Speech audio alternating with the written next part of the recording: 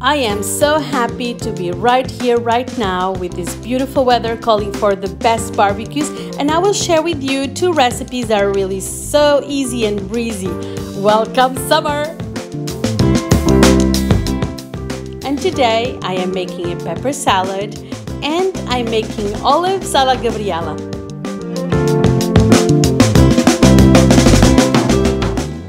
The best way is to make your bell peppers to roast them outside in your barbecue.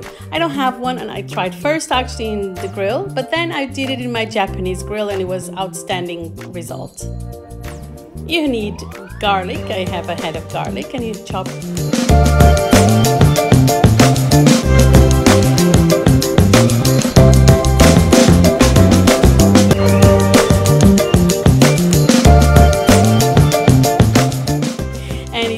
All your peppers in very cold water, and you just take the skin out, and it's really easy. It comes out just as simple as that. You take the seeds as well and the stalk.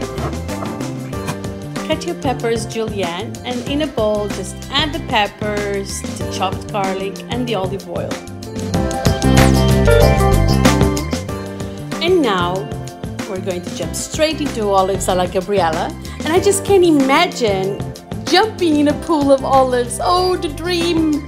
And I always choose different types of olives and Lupin beans. And I'm choosing black olives and green olives with almonds and peppers. For the seasoning of the olives alla Gabriela, I use the whole lemon, oregano, garlic and parsley.